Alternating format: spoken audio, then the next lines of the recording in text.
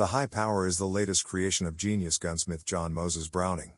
The pistol was created under the technical assignment of the French Army, but was not adopted for service in France. During the creation of high power, all patents for the successful M1911 model were sold by Browning, so he had to invent almost from scratch. The number of modifications released from that time to this day is very large. In this video we will look at one of them.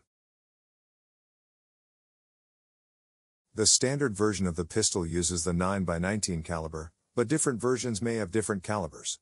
The name of the high-power pistol actually reflects the large magazine capacity of 13 rounds, which was a large capacity at the time. It was the first pistol in which the design solution of a double-row magazine is used. The magazine has a single-row exit, which increases the reliability of the feed.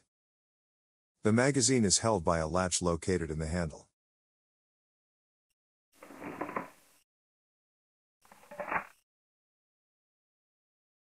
There are two springs in the handle, a mainspring with a hammer strut and a leaf spring that springs the sear.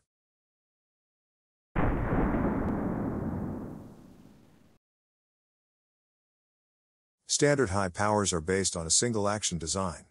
When the trigger is pulled, it raises the sear lever up. The sear lever presses on the sear from above. Under pressure, the sear goes down and, when it reaches a critical point, pulls the hammer. After releasing the hammer, under the influence of the mainspring, it hits the firing pin and a shot occurs.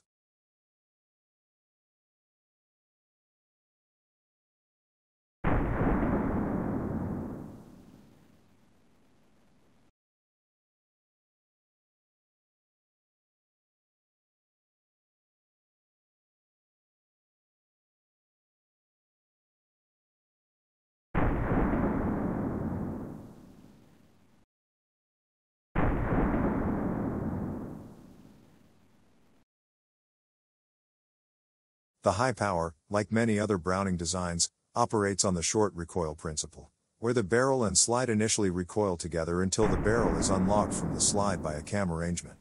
Unlike Browning's earlier M1911 pistol, the barrel is not moved vertically by a toggling link, but instead by a hardened bar which crosses the frame under the barrel and contacts a slot under the chamber, at the rearmost part of the barrel.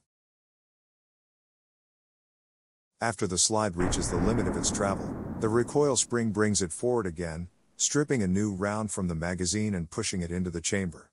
This also pushes the chamber and barrel forward. The cam slot and bar move the chamber upward and the locking lugs on the barrel re-engage those in the slide. The early version had an internal extractor located in the inner hole of the slide. Since 1962, the pistol has received an external extractor, which simplifies production and reduces its cost. The ejector is a separate piece that is fixed to the frame.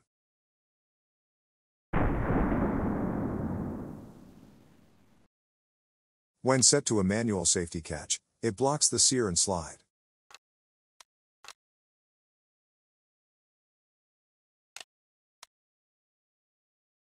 Due to the fact that the sear lever is located in the slide, the firing mechanism will not work when the slide is not fully closed, which is an automatic safety device.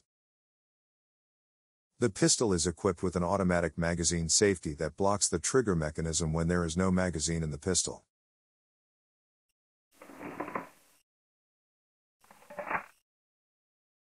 When all cartridges in the magazine are used up, the magazine follower supports slide stop lever and the slide is held back.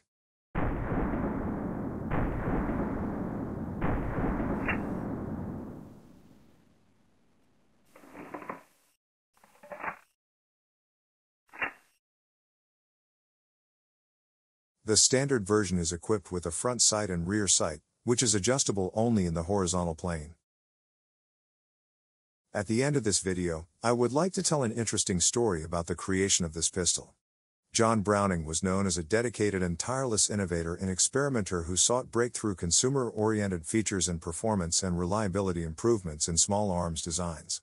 He did not retire in his later years but dedicated his entire adult life, literally to his last day, to these pursuits. On November 26, 1926, while working at the bench on a self-loading pistol designed for Fabrique Nationale, he died of heart failure in the design shop of his son. Even the 9mm semi-automatic pistol he was working on when he died had great design merit and was eventually completed in 1935 by Belgian designer Dieudonné Sive. Released as the Fabrique Nationale GP35, it was more popularly known as the successful Browning high-power pistol, a favorite of sportsmen and gun collectors as well as many military and law enforcement agencies around the world. In the video, I used footage from the game World of Guns. You can find this game on Steam, Google Play or the App Store. Thank you for watching. If you liked the video and want to help the channel, then just subscribe and like it.